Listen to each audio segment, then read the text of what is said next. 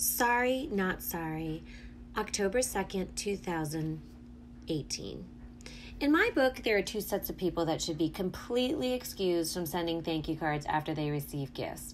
The first set is any woman that just gave birth or adopted a baby or child.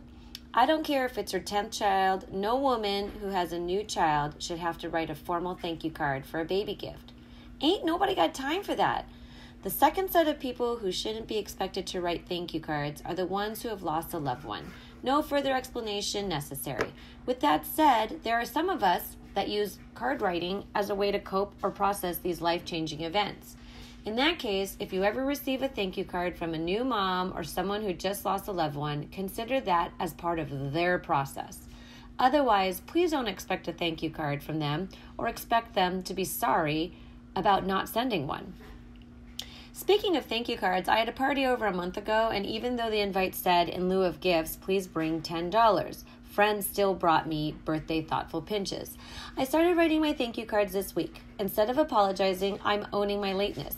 It matters to me that the messages in the cards are mindful and heartfelt, regardless of when the cards are received. As the saying goes, better late than never. Even though I knew that the cards were going to be late, I also knew that they weren't going to be generic.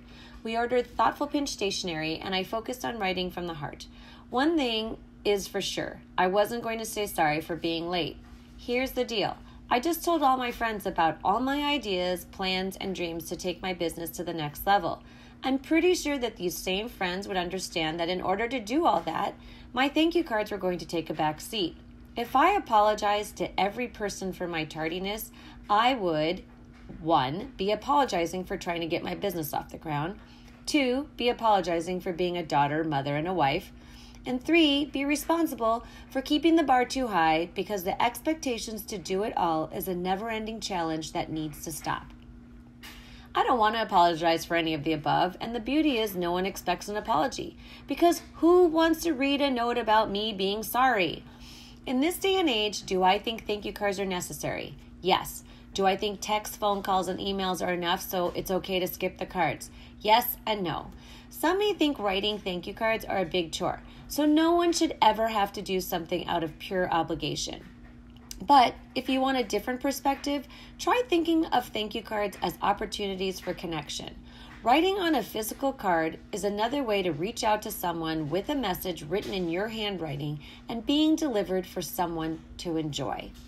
I had a choice to apologize for writing late thank you cards, but in this situation, I wasn't going to be sorry for being busy. It is because of the honest feedback that I received from my friends at my party that things have changed, priorities have shifted, and some things have taken a back seat. Within the month since my party, I've had meetings, hired lawyers to form my LLC, got trademarked, and I'm moving forward. Soon, I'll be rolling out my products, and my friends will be proud of me. They won't wonder how I did it. They'll know. I took a month to write my thank you notes because I was busy. Would Emily Post think I'm selfish and maybe even classless? Probably. But there are priorities that exist now that never existed in her time. I'm a real person, and I live in the real world. For me, the answer is yes to thank you cards. But for the new mom or the one who lost a loved one, thank you cards are a no. In the words of Demi Lovato, baby, I'm sorry, not sorry.